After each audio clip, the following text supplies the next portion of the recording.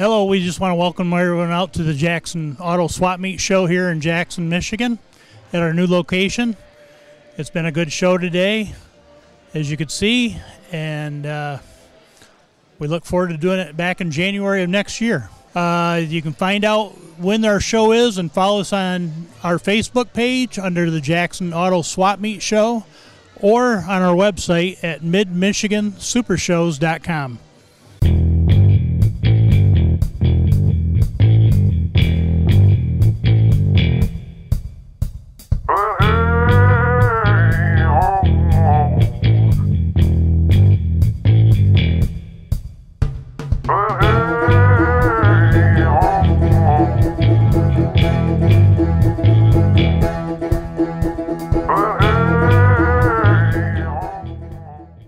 Hey Dan, what brought you out here today? Oh, my brother's got some stuff set out on a couple tables and just some parts that we've had from our racing gig, and then other than that, just really talked to a lot of the old racers and some of the old car guys that I know.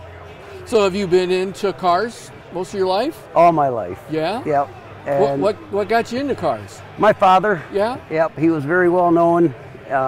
Street rider, drag racer, even a little dabbed into the stock car business a little bit back in the day. All right. And what was his name? Ted Manor. Okay, yeah, I've heard that name. Yep.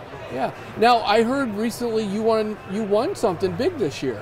Yeah, I drag race. I got a 48 English Ford, and I won the championship for the Nostalgia Outlaw Comp car class. Wow. And I did very well. I won, I don't know, 4 or 5 races this past season.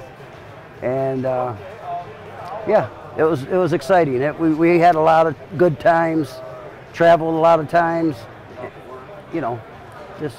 And so that's like a points. You race and you get yeah, points it's a point to win series. It? Okay. Yep. All right. Yep. And is there a lot of preparation for that you have to do each week? Yeah. It's as I get older, it's more work than it is fun. But it's fun. Don't get me wrong. I love it. I grew up around the racing, and yeah, it's just a blast. So. What kind of hot rods and cars do you have? Well, I have a front engine dragster with a blown big block alcohol motor in it. Wow. And then I got the 48 English Ford. And my brother's got a front engine dragster, and he runs with the Nostalgia Outlaws also. And the front engine dragster I have, it's new to the camp, but I don't know what I'm going to do with it yet. It's a very, very nice car. Okay. So. And is this at Milan Dragway, US 131, right here in Michigan, or how far do you travel? We run Ubley, Michigan, Lapeer, Michigan, Northern Michigan, Milan, Michigan. We have ran out over to Onondaga even a couple times. Right. And then we run 131 over there in Martin. Yep. And we run Norwalk, Ohio. And yeah, so we travel. We put a lot of miles on in the summertime. Yeah, a lot of people don't understand what goes into, you know. Oh no. Just getting to the racetrack. Yeah. My dad was he was into sand drags, right? And so I remember all the preparations we had to make to get there and go. And it's a lot of work and a lot of effort. People don't realize. It's a lot of work, a lot of planning, because you know when we're gone for 3-4 days, you know it's getting rooms, getting motels, and but I'm just getting old now. Yeah. So and making sure you have the spare parts. Oh yeah. Because you know something's going to happen. I've been fortunate, but you're right. Anything can break, and but I've been pretty fortunate. I don't put my car on kill because that's when you start hurting things. Right. I just make it for it's very consistent, and it's fast, but it's not. It's probably not as fast as it could be. I don't let my wallet overdo my racing gig. You want to make sure you make it to the next round. Yes. Right? Yes. All right. Yeah. Is there one car that you've always wanted? Yes. What is it? It's a blown, altered Nitro. I never could afford one, obviously. Sure. They're expensive, but they're pretty bad. They're bad, and I love them. I've wanted one since I was a kid. Right. And close as I could get to one is I had an altered that was a small block injected on alcohol. Okay. But I had fun with it. I won some races with it, and Cool. yeah. So It sounds like that would be expensive to operate. they're right? any blowing car is expensive to run.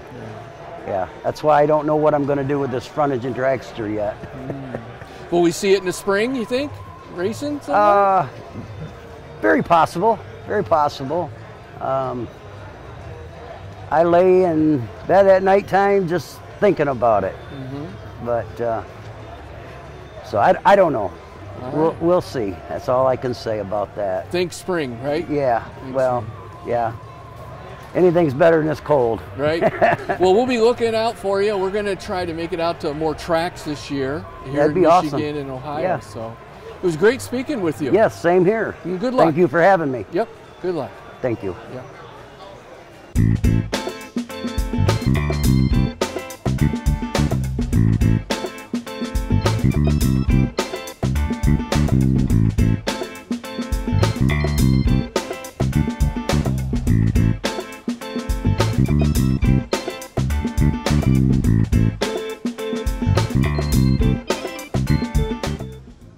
Hi, Milton.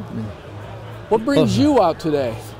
Just looking around for parts and looking for visiting with people that I know. It's a good day for that. Yes, What do you look? Specific parts you're looking for? for Mopower parts, just something for a '64 Plymouth Ah, that I bought to replace my Superbird that burned in a fire a few years ago. yeah. I was just looking at these pictures. We'll show these. We'll figure out a way to get these on screen. You lost some Mopars there in a devastating fire. Tell us about that. Yes, it was August of 2019. I just came back from a show in over in Wisconsin. Okay. With my 72 Dodge Charger USAC car, and a couple weeks after I came back, I was working on a street rod, a Rampage with a 440 in it, and spark or something landed and started a fire and burned up all of them cars that I had. That's a fifth wheel trailer and a camper trailer and go-kart, and about $300,000 worth of stuff burned up. Oh my! And did insurance help with any of that? The insurance covered all my cars. Okay. The garage got partially covered and my tools got covered, but still I lost a lot of collectible stuff that you can't find again. Sure. Yeah. Us car guys like to stick stuff around in the garage to hang and, Yes. and show, right? I had some old templates from NASCAR trucks from when the truck series was new, and Oh, okay. yeah, I had gas cans, NASCAR gas cans from the Keselowski race teams, and I had just sides of cars, doors of race cars. A lot of my stuff was race car stuff. Yeah. But Is there anything you could have, after going through that, is there anything you think you could have done to make it safer, or? know where your fire extinguishers are at, Right. and where you're going to do a lot of welding, put a little protection around it. Yeah. Yep. Yeah. When I was welding, doing some recent repair on our Maverick, some panels, I always had the fire extinguisher near me because I was always worried about that. Yes. There's a lot of sparks that fly, and you don't see them all when you have a helmet on.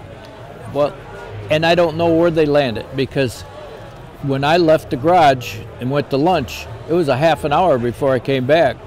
So it was in that time period sometime when it started. Right. It couldn't have been going long.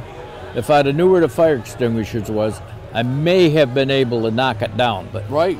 I'm not sure. Yeah. Because That's something that we should find an inventor or do it ourselves. Is they have these things that you could put like above your stove, and they detect heat, and they instantly they bust open and put out Yes. the fire.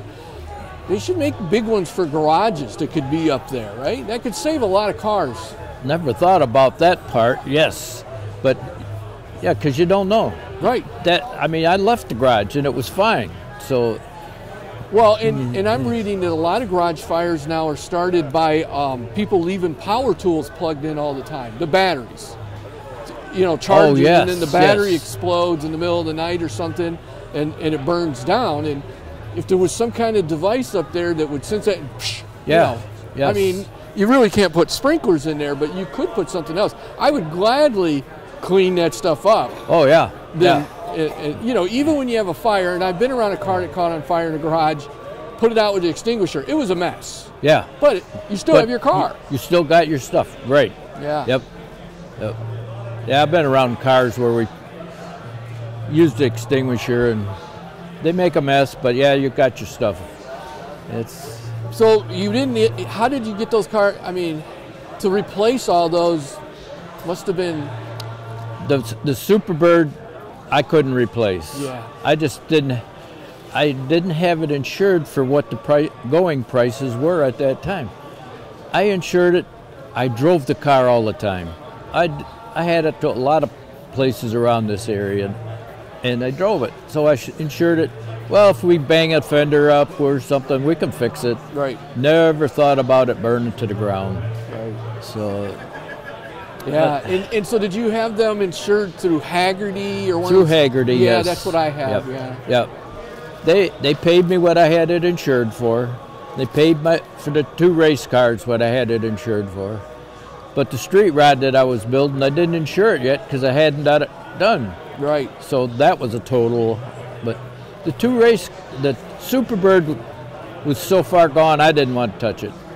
And they estimated it far, far more than I had insured for. So I let it go. Somebody bid on it. They put it up for auction. Somebody bid on it for $25,000 out in New Mexico. I don't know. I seen a picture about 6 months later where they said they had it all up in primer, but you can look at that picture and it. Oh, it's in here? That's the first picture in there. Oh, you mean from the fire? That? Yeah, I don't know about that. I don't know about that. I know that's pretty bad. That's pretty bad, man. I bet there was some tears that day. Oh, I sat there and watched it and just. The garage door was open and I sat there and watched the wing just melt down and run down. Yes. And how long did you have that car? I had that car for 30 years. Wow. And then the 2 race cars, I restored the first one, the blue and red one. That was Bob Brevak's car from Ashland, Wisconsin. Oh, wow. And I restored that in 98, 99. And that's when I retired from Chrysler, was in 99. So I was working on that car and restored it and took it around to different shows and racetracks. And then later on, I picked up a bunch of parts, and the other car chassis was in amongst that stuff. So I restored that as a Iggy Katona car from Willis. That was a 69 Charger that he had won championship with. And, wow. But the 2 race cars with no interiors and stuff, it's just sheet metal damage. So yeah. I still got them, and I'm trying to work on one of them now. Oh, okay. But well, I bought a 64 Plymouth Belvedere with a 426 Hemi in it to replace the Superbird. Nice. I've been working on it slowly and been a few shows with it last summer. Hopefully this year I'll get out more. Yeah. So gotta do stuff. Can't just sit at home. Right. So, you know, the lesson that people can learn from this is to make sure their classic cars insured for the right value, right? Yes, that, and make sure your safety equipment's around. Yes. Stuff happens. I've had a few guys since then. That one guy came up to me and he says, I put all aluminum around in my work area where I weld and cut. He says, lined all my walls. A couple other guys come up and, yeah, I put my fire extinguishers where I know where they're at. And so yes, it's good. It's a good lesson for everybody else. Right. Costly for me, but Is there one car that you've always wanted? Just my Superbird. Your Superbird, yeah, I Yeah, can see that. when I found that, I had so much fun with it. It was not all original paint, and it was custom car, and it was an original Superbird. Right. But it was customized. I was comfortable driving it. It was dependable, and everybody liked it, except the real purist guys. But Yeah. well, you know, you get them everywhere, and Sure. I got used to them, and they finally give up, and it's going to stay like it is. I don't care what you guys say.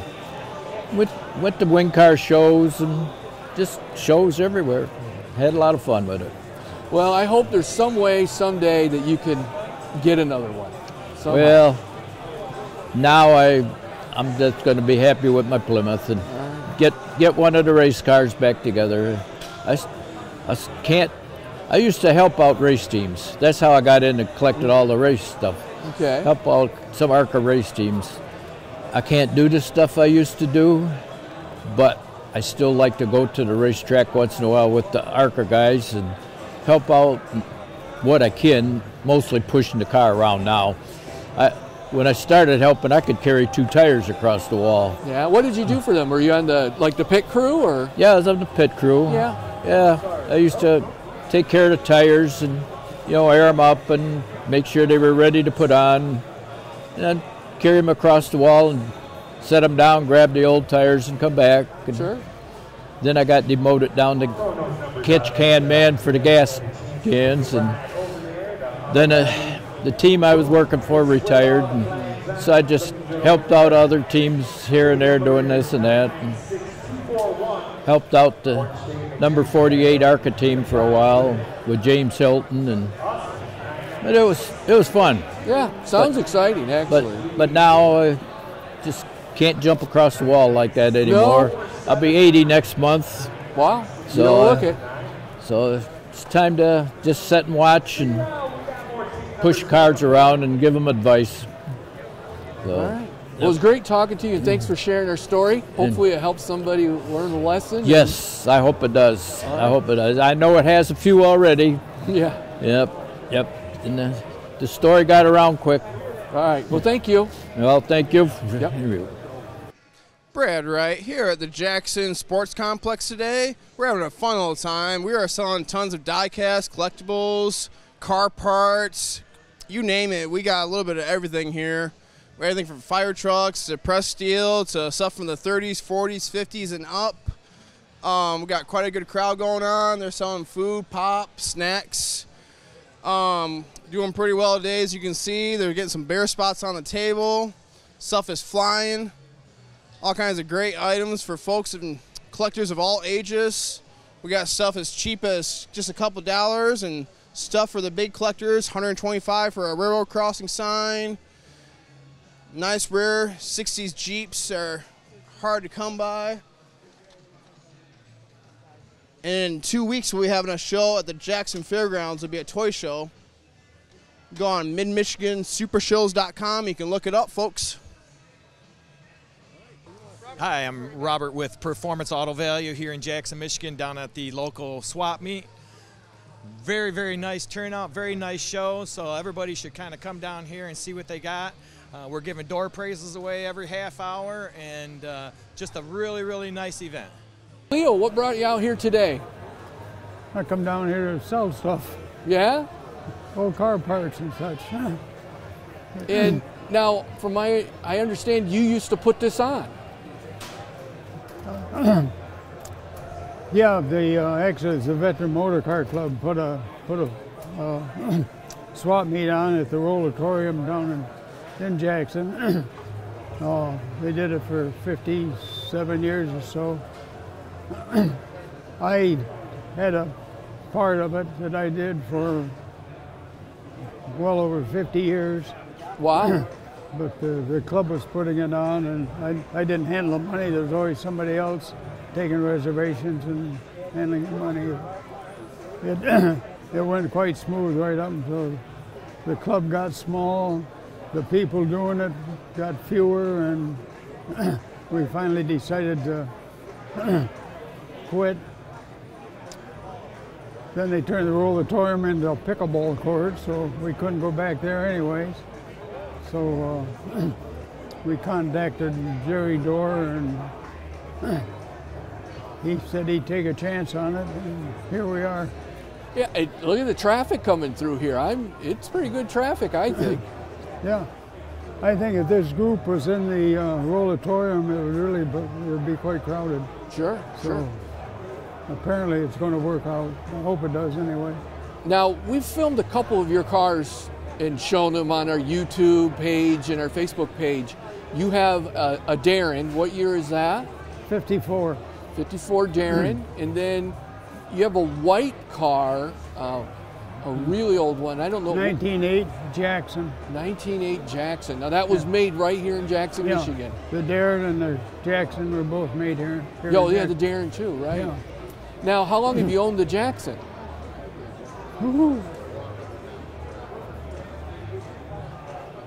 30, 40 years probably. Yeah. Now, being that that's a 1908, is it harder to maintain? They're what? Is it harder to maintain? No, they're a pretty simple car. Yeah. I've had to rebuild the engine a couple times, but Sure. It's a two-cylinder car and it runs well. We've driven it several thousand miles on tours. We run a tour from Dearborn to Lansing and back. We drove that last year on that tour. Wow. Awful cold. There's no top windshield or anything. Right, it's a roadster, really. Yeah, and it was extremely cold. But the car that we had taken up there with the idea of driving it pooped out on us, so we ended up having to drive that one. It'll go close to 40 miles an hour if you're dumb enough to try to drive it that fast. Yeah, because you still got to stop, right? Yeah. Now the Darren, you're pretty well known for the Darren, around town. Probably. There's pictures of that stuff, and you're always at the car show, because it has that door that goes into the fender. I mean, that's all everybody wants to see it, right?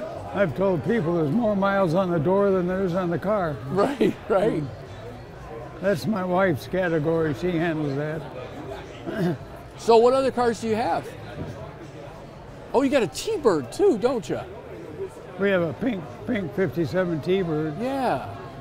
We also have a 1906 Moline, 1908 Buick, 1911 Veely, 1911 Model T, and then some newer stuff. Wow. I'm gonna have to come over to your house and check some of that out. I haven't seen all those. No, there's 15 cars there, I think. They're mostly covered up in storage for winter right now. But yeah. During the summer, we get them out. Spring's getting closer. Spring's getting closer. Yeah. Is there one car that you've always wanted that you haven't got yet? Not really. No? No. I'm interested in the brass cars. Yeah. Well, there's one car out there that I've been trying to buy, but they won't sell it to me. Not yet. Never say never, because It's in a museum, so. Oh, is that it? Okay. You kind of play around with that. I send them a letter every once in a while. What is it? It's a 1907 Gale. Gale? Yeah. Like G-A-I-L? G-A-L-E. Okay. Out of Galesburg, Illinois. Oh. What makes that car so rare? Well, I don't know. It's just the car as it sits is a totally unrestored, unmolested antique car. I see. Would need a total restoration. I figure I'm good for one more if I can find the car. Well, I hope you get it. We'll be pulling for you. You never know. I have an ad out here for see if I can find a old car that's totally unrestored that needs everything. Sure. Which would keep me occupied for at least a couple of years. Yeah, it's great. I've restored several cars like that. It keeps me out of mischief. It does. Yeah. Keeps you from sitting around just watching TV. Oh, it gives me something to do, or, you know, it's a project, and rather than sitting there watching that TV and wilting away. Yep. You get up and you want to do something, and that's what keeps you going, I think. For sure. Well, thank you, Leo, for talking to us, and we wish you luck on finding that next restoration. Yeah, probably won't. Don't say Whatever. what. We're always trying anyway. Thank you. Thank you.